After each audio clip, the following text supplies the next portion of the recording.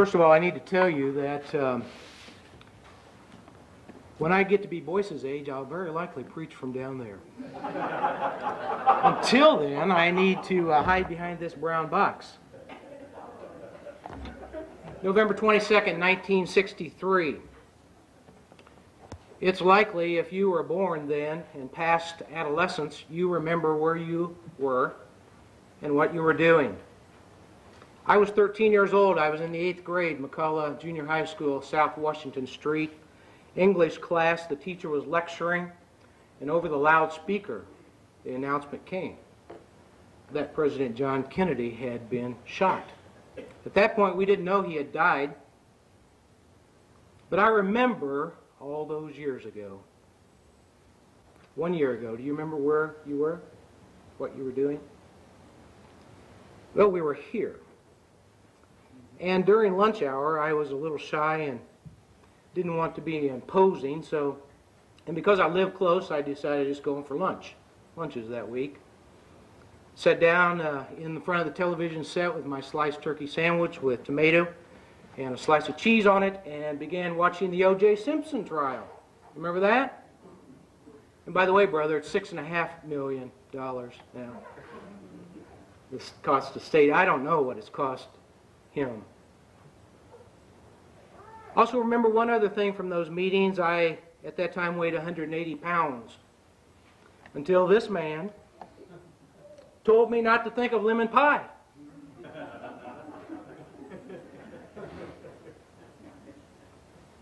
Memories remind us of things that we already know. I don't come to you as a scholar, but a learner. In fact, I feel more like the one who's being taught here than the teacher standing with you. I don't intend to dazzle you with my 3 semesters of Greek, which I've likely forgotten most of it. About 4 weeks ago, Brother Seth came to me. He just had a gutful, I'm sure. And he said, it's not you was. But you are. So I'm still struggling with English. So if I say something wrong this morning, you just let me get by with it. You want to talk to me a little bit later, that's okay. I'm still the learner. I am thine, O Lord. I have heard thy voice, and have told thy love to me. But I long to rise in the arms of faith and be closer drawn to thee. Amen. Consecrate me now to thy service, Lord, by the power of grace divine. Let my soul look up with a steadfast hope, and my will be lost in thine. Oh, the pure delight of a single hour that before thy throne I spend, when I kneel in prayer and with thee, my God, I commune as friend with friend. There are depths of love that I cannot know till I cross the narrow sea. There are heights of joy that I may not reach till I rest in peace with thee. Draw me nearer, nearer, blessed Lord, to the cross where thou hast died. Draw me nearer, nearer, nearer, blessed Lord, to thy precious bleeding side. Amen. Those, my friends, are the words written by a wonderful saint called Fanny Crosby. She wrote the song to call us back to our roots, to remember the things that we have been taught and already know. And so that's what I want us to do this morning. Peter, in his first epistle, conveyed a very similar message when he said, knowing that you were not redeemed with the perishable things like silver or gold from your futile way of life, inherited from your forefathers, but with the, what?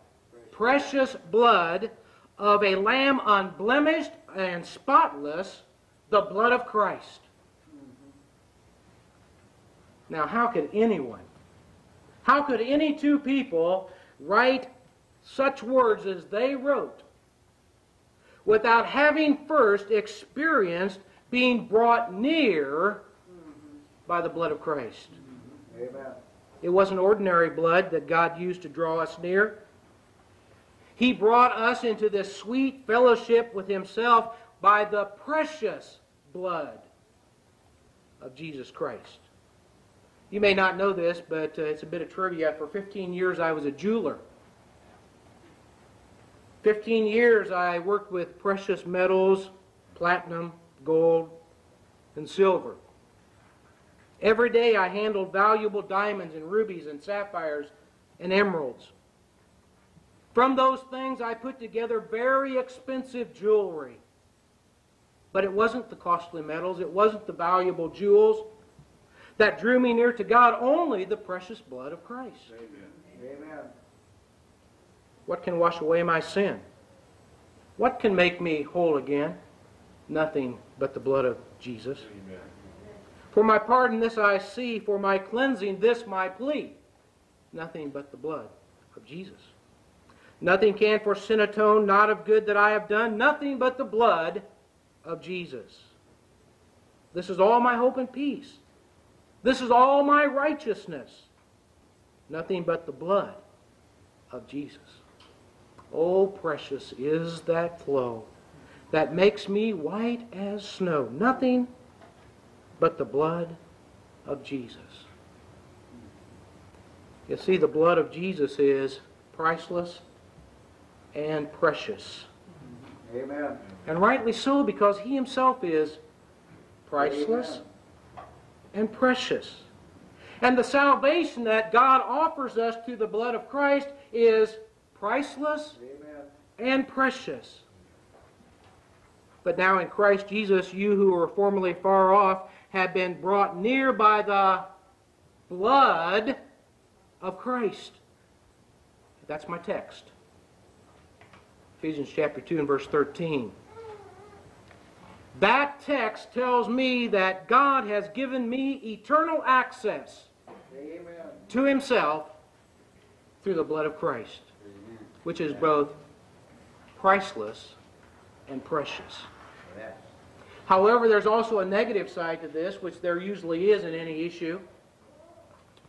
Because the Holy Spirit also said, if we deliberately keep on sinning after we have received the knowledge of the truth, no sacrifice for sins is left, but only a fearful expectation of judgment and of raging fire that will consume the enemies of God.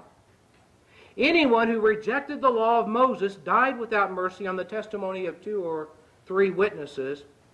How much more severely do you think a man deserves to be punished who has trampled the Son of God underfoot, who has treated as an unholy thing the blood of the covenant that sanctified him, and who has insulted the Spirit of grace? I don't know if you've thought about this, but can you imagine trampling Jesus under your feet? Have you ever thought about regarding His blood as something unclean? Have you ever considered insulting the Holy Spirit and the consequence of that? You see, on one hand, we have a positive statement concerning the precious blood of Christ which draws us near to God.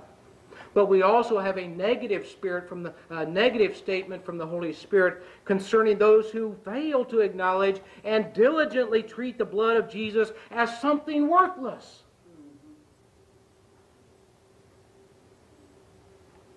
So there's no question this morning, I, along with Paul and Peter and you, affirm that the blood of our Lord Jesus is inestimably and invaluably priceless and precious.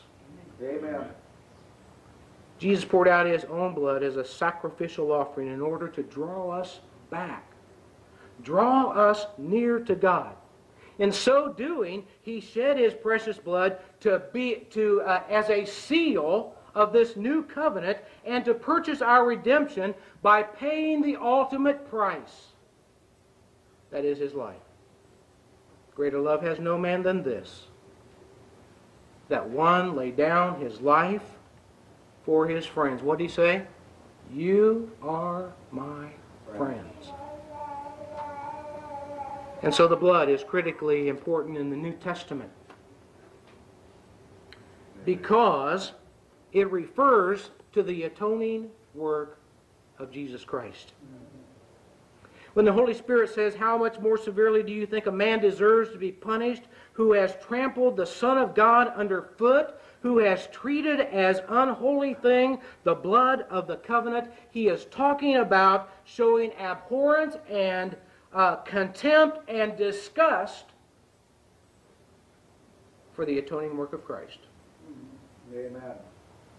When the New Testament authors speak of the blood, they're talking about something more and greater than the chemical makeup of the fluid that runs through our bodies. Amen. When Jesus says, "This is my blood of the covenant, which is poured out for the many for the forgiveness of sins," he was confirming to the world that he was the fulfillment of the Old Testament type of letting blood and sacrifice. Bulls and goats literally gave their lives as a picture of what Jesus would one day fully accomplish by his blood and his sacrifice. The difference being, when Jesus shed his blood on the cross, he did not bleed to death. He had already given up his life. "For this reason the Father loves me," he said, "because I lay down my life that I may take it up again. Amen. No one has taken it away from me, but I lay it down on my own initiative." Amen. I have authority to lay it down, and I have authority to take it up again. This commandment I received not from my own, he implies, but from my Father. Now, in my mind, there are two approaches to preaching. One is the cheerleader approach. That is where I stand before you and I stir you and I whip you like a milkshake into a frenzy of emotion and experience. The problem is you can get addicted to emotion. And your experience, just like a drug user, becomes addicted to a narcotic, and once that narcotic begins to diminish in their body, they get depressed. In the same way, if I am here to be your cheerleader, and for a few minutes I pump you up and excite you, but when that begins to fall off and drift away, you may begin to wonder if God really loves you. You ever been there? In fact, worse than that, you may begin to wonder if God really is real. Does he really exist?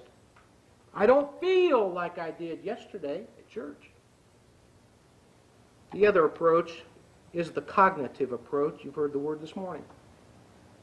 That's where you shift your brain out of neutral and you take information in like fuel and you digest that information and you assimilate that information and you make that information practical for your life. Now, I suppose if I practiced at this, I could be a cheerleader. I'm not very good at it. I never was a cheerleader. But I'd rather teach you biblical truth filled with the meat of God so that when that situation arises in your life, you'll be able to come back and recall the things that we've talked about today. You can pick up your Bible and read about these things, and you'll have the answers to life's little difficulties.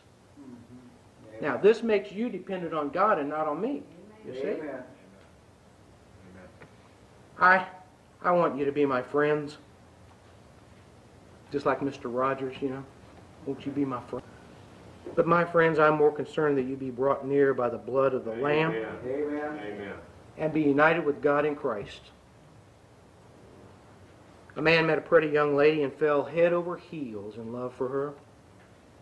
One day he took her rowing and she fell out of the boat. He grabbed her hair, and when he did, a wig came off in his hand. And he reached down and grabbed her arm, and an artificial arm came off.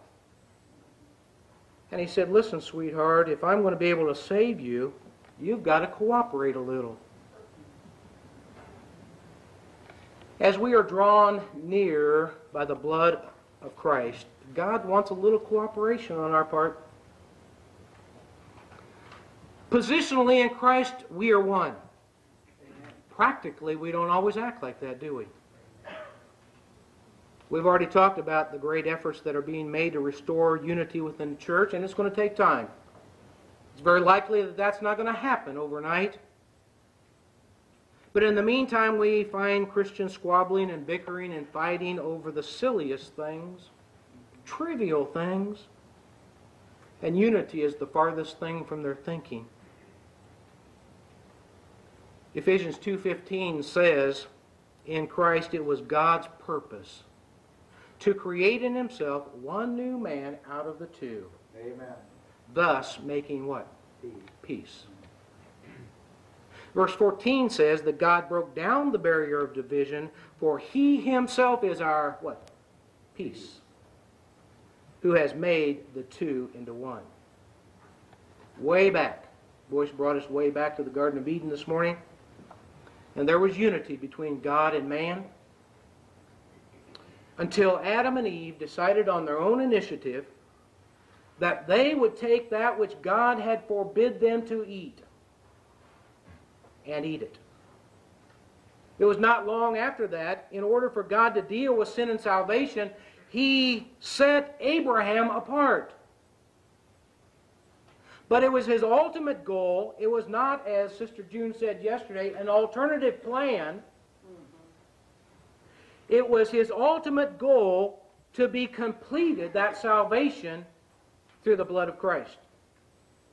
You see, in Christ, God could bring all mankind, both Jew and Gentile, slave and free, male and female, all mankind back into fellowship with himself.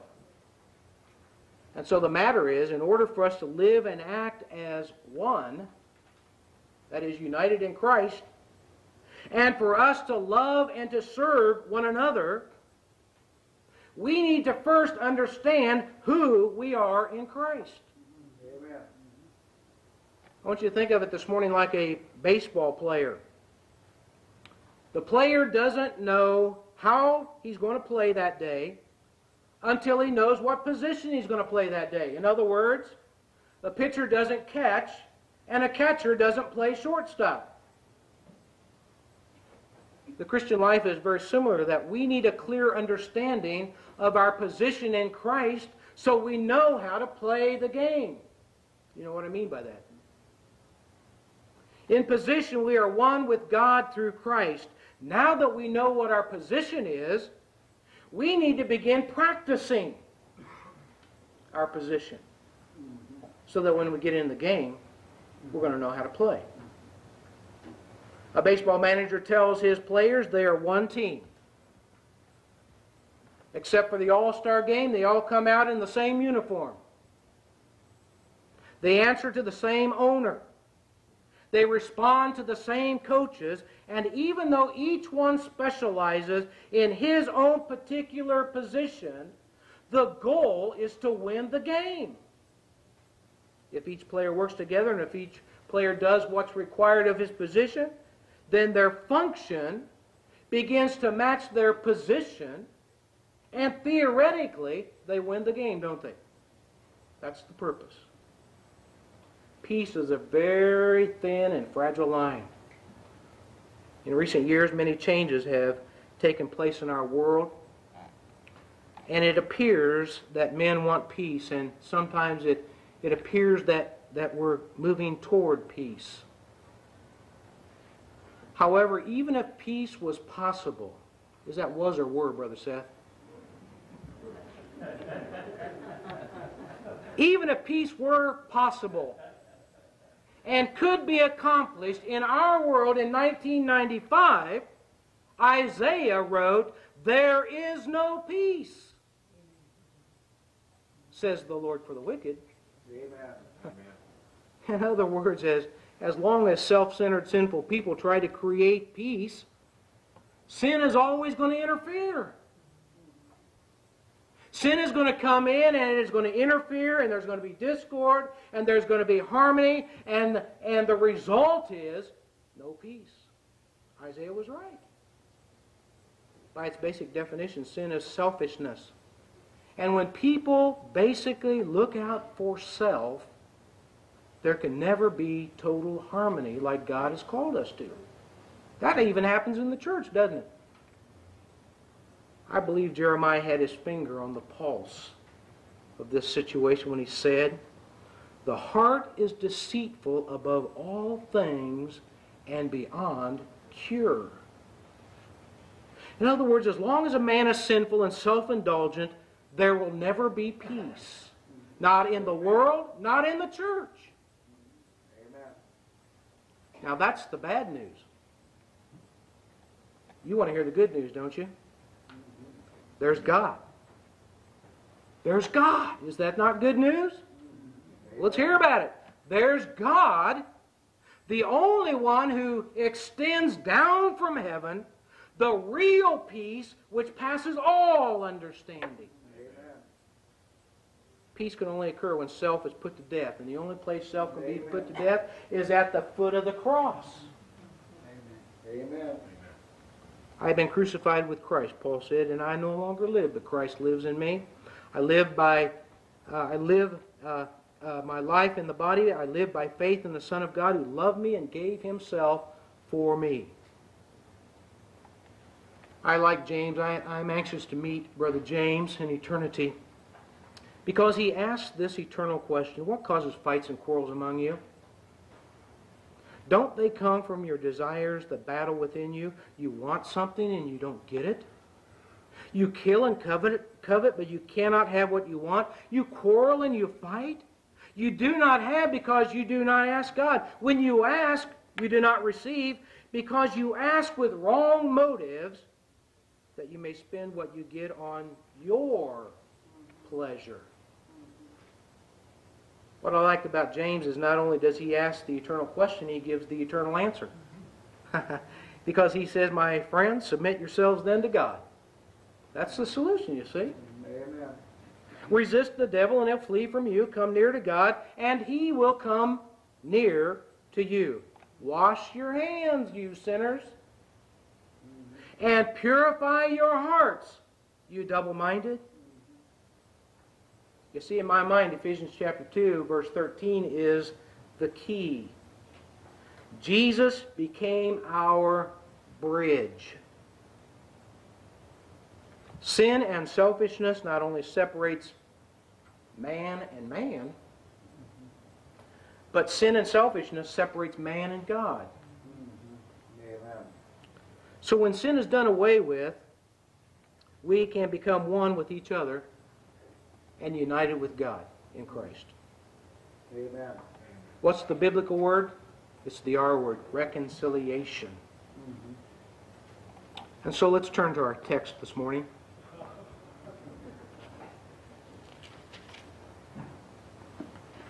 I want to show you how Jesus is the bridge. In fact, verse 13 is right in the middle. It ends one section and begins another section. And you were dead in your trespasses and sins, it says in verse 1, in which you formerly walked according to the course of this world, according to the prince of the power of the air, of the spirit that is now working in the sons of disobedience.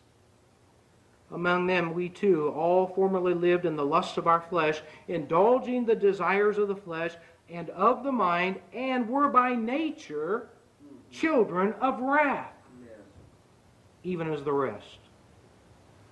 But God, being rich in mercy because of his great love with which he loved us, even when we were dead in our transgressions, made us alive together with Christ.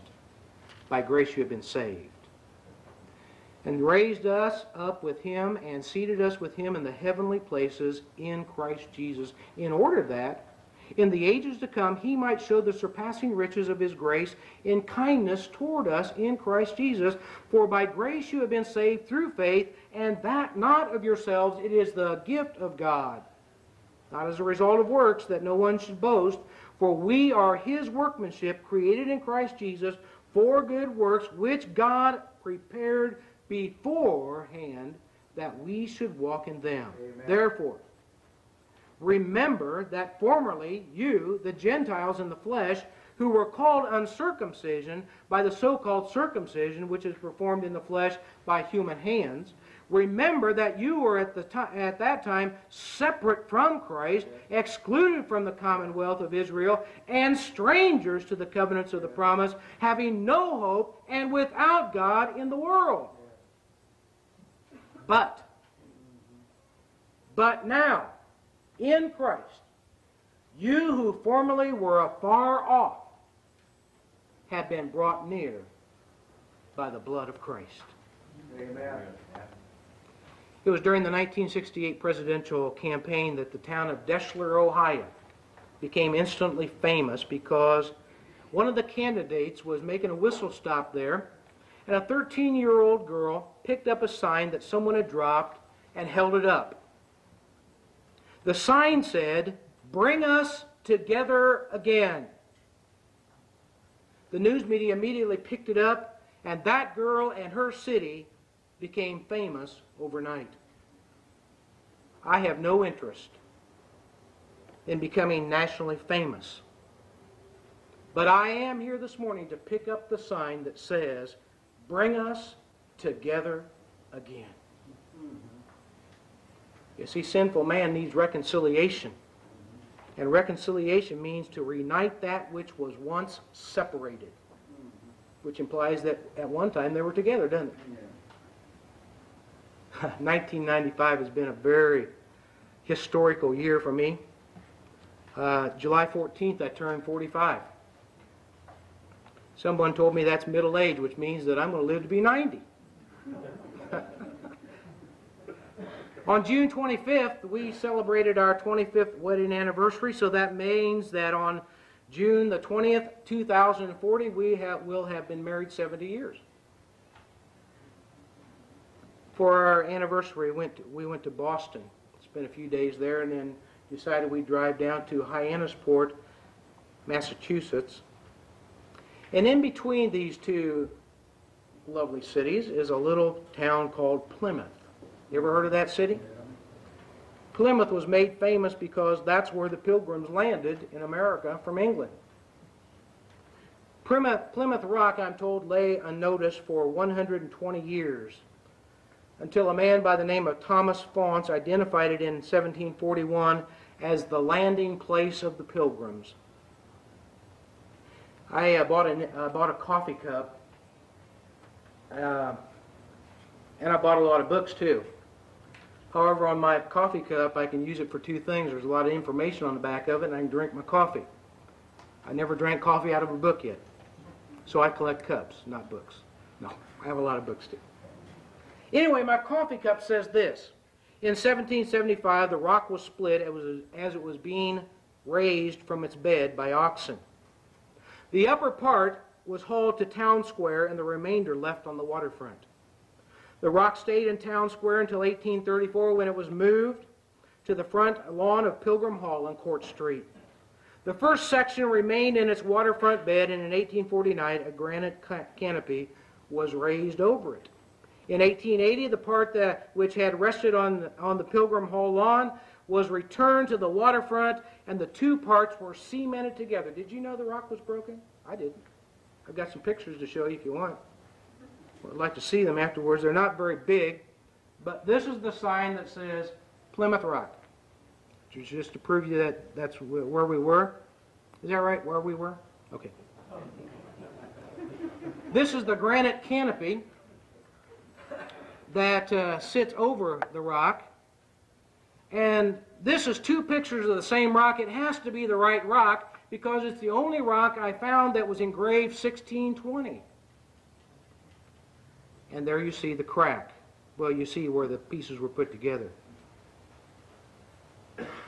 Jesus was sent from heaven by God to cement back together a broken relationship. Now, you can look at these pictures later if you want to. But in the meantime, I want you to turn with me to 2 Corinthians chapter 5.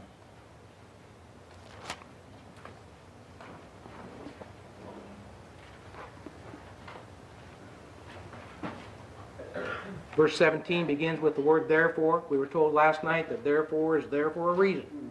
Something happened before that we need to take notice of and pay attention to the things that are said after. So verse 17 says, therefore if any man is in Christ, He is a new creature. The old things have passed away. Behold, new things have come.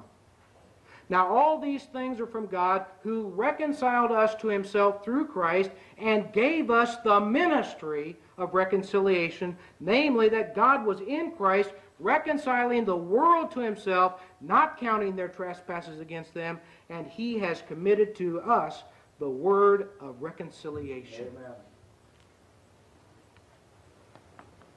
Reconciliation involves three things: the sinner, the Savior, and the saved.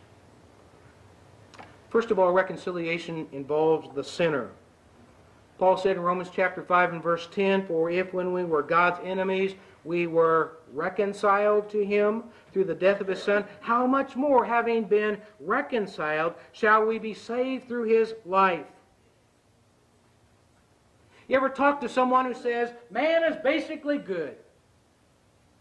After all, the majority of people never in their entire lives will see the inside of a jail. And so they have evaluated life, good or bad, whether someone sees the inside of a jail. The problem is, we look at the surface issues, don't we? While God searches the heart. Humans tend to see actions and ignore motives. But God looks deep into the soul of man, and he sees pride and rebellion. By nature, we're at war with God. In fact, the Apostle Paul said, "I know that nothing good lives in me, that is, in my sinful nature." And so by nature and by action, we are God's enemies. Amen.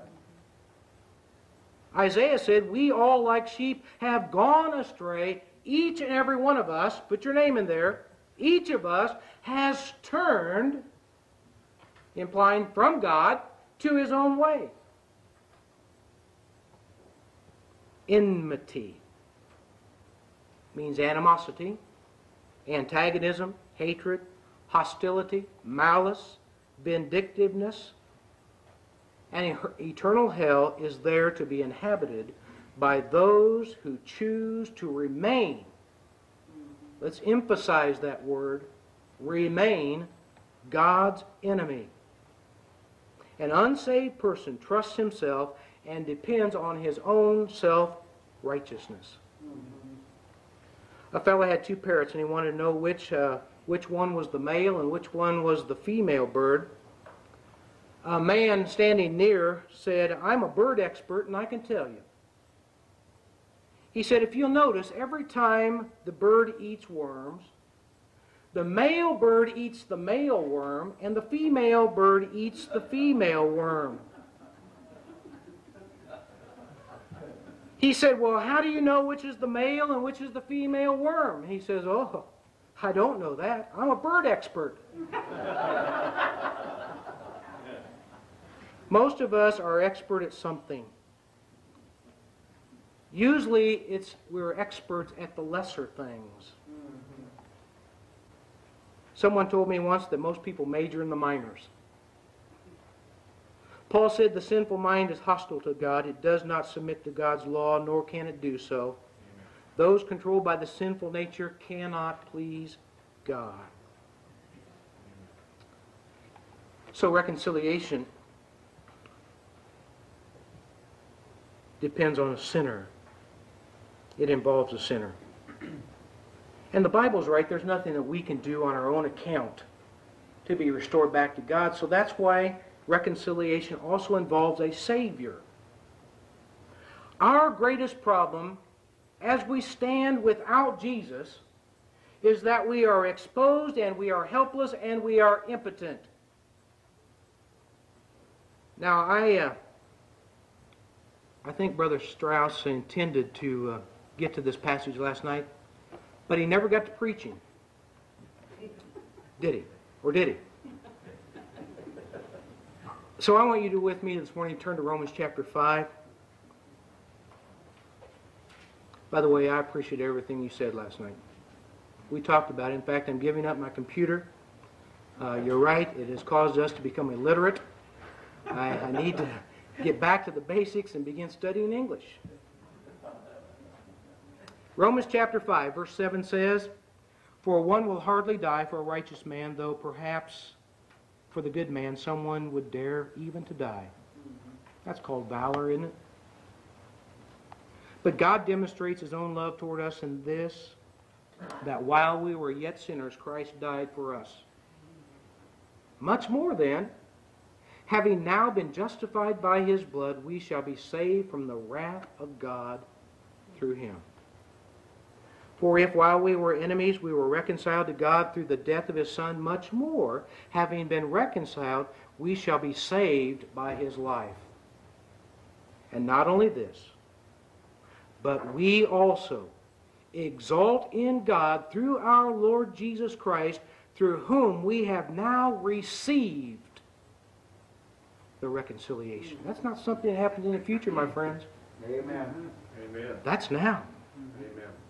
God didn't need to be reconciled to man. In the garden, Adam hid from God. When Adam and Eve sinned, they didn't search out God. God went to look for them. Amen.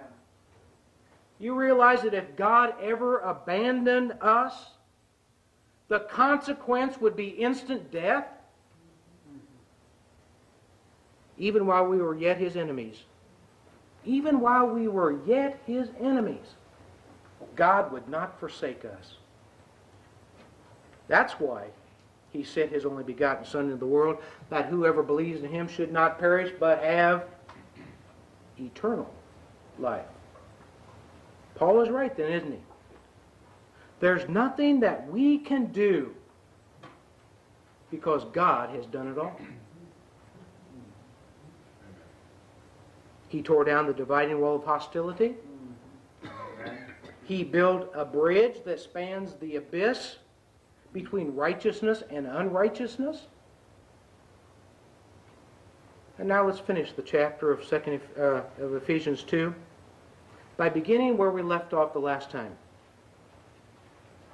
But now, in Christ Jesus, you who formerly were afar off have been brought near by the blood of Christ. For He Himself is our peace, who made both groups into one and broke down the barrier of the dividing wall, by abolishing in His flesh the enmity, which is the law of commandments contained in ordinances, that in Himself He might make the two into one new man, thus establishing peace. Amen. And might reconcile them both in one body to God through the cross, by having put to death the enmity. We talked about that last night too, didn't we? The enmity. And He came and preached peace to you who were far away, and peace to those who were near.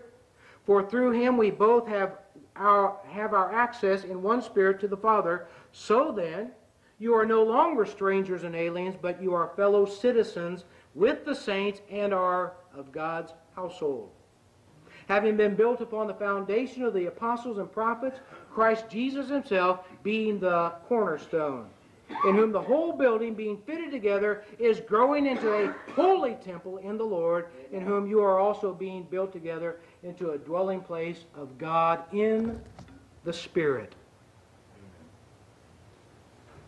Be it known that God still hates your sin. Amen. But in Christ, God loves you. Amen. We're all like that, though, aren't we? The more we love someone, the more we despise the bad things they do. God still loves those who are His enemies. That's why Jesus came to die. Not just for us, but for all people. There are a couple obstacles to man being reconciled to God. Recently at the mall, there was a fight between two young men, and one of the young men was obviously larger and stronger than the other, and the larger young man was pounding the smaller boy against the wall, giving this young man quite a beating. And it was fortunate that for the younger, smaller young fella, that a janitor and another man passing by stepped in and stopped the fight. The problem is They stopped the fight, but they never reconciled the two boys. We don't know what happened after that. They may have gone out to the park and began whooping on one another again. God doesn't work like that, does He? He wants to remove every obstacle that stands between you and Him. And so He came along and He tore down the dividing wall of hostility, and He reconciled us back to Himself. The first obstacle is the law, which states that the soul who sins is the one who will die. And you see, God can't break His own law, can He? If He could do that, that would make Him unrighteous, and He's not unrighteous, so He can't do that. He had to satisfy it. The second obstacle is our guilt. God knows everything that goes on in our hearts and our lives. I said to the folks last Sunday and the Sunday before, I think maybe, we may think that no one else in this world knows. In fact, we could probably do something and get by with it, and no one else would ever know about it except God. Because nothing can be hidden from the eyes of God. The third obstacle that stands between us and God is our selfish nature. Deep, deep, deep, deep, deep down in our hearts, we are rebels. We have this rebellious nature, so that when someone tells us to do something, we do the opposite. Heard an actress on the news last night, and she said, you know, when someone tells me to do something, that's the exact thing that I don't do. That's what we're talking about here. Because that's the third obstacle that stands between us and God, is our rebelliousness. A person outside of Christ is saying that they want to be the captain of their life. Now, they may not come out and verbalize that fact to you, but they are declaring by their actions and their life that God is not important to them. Man says, I'm not too bad. Tomorrow I can turn over a new leaf, and I can start all over again, and everything will be fine. Modern medicine has come a long way. And a doctor may be able to take the heart out of a person who is near death and put that heart into another person and restore that life. However, God is the only one who can change the heart. We can swap things, can't we? But even medical science can't change the heart. Only God can. Amen. Jesus came and destroyed the obstacles. He satisfied the demands of the law. He bore the guilt of our sins on the cross, and His death and His resurrection proves that He has the power to change our hearts. Amen. In our new lives, Jesus not only gives us a new position, He gives us a new disposition. Amen. Amen. God has poured out His love into our hearts by the Holy Spirit, who He has given us. And so, being drawn near to God is a matter of reconciliation. Jesus brings us together with God. Amen. God made Him who had no sin to be sin for us, so that in Him we might become the righteousness of God. Once we were alienated from God and were enemies in our own minds because of our evil behavior, but now He has reconciled you by Christ's physical body through death to present you holy in His sight, without blemish and free from accusation. If. Sometimes I hate that word. If you continue. In other words, it's dependent, isn't it? If you continue in your faith, established and firm, not moved from the hope held out in the gospel, God will draw you near. Now I want to say to you this morning that there's a third thing, that reconciliation also involves the saved. What does it mean to you personally? I mean, let's get down to the bottom line here. What does it mean to you personally to be reconciled? I know what it means to me. It doesn't mean that God has given me a second chance. If that was true, then the third time I sin, what? I'm lost. I'm done. It's over. Another thing that I recognize for myself about reconciliation personally is that reconciliation is not a temporary timeout between me and God. You know, we can do it in the ball game. The referee blows his whistle and says time out, and the teams go to their different sides.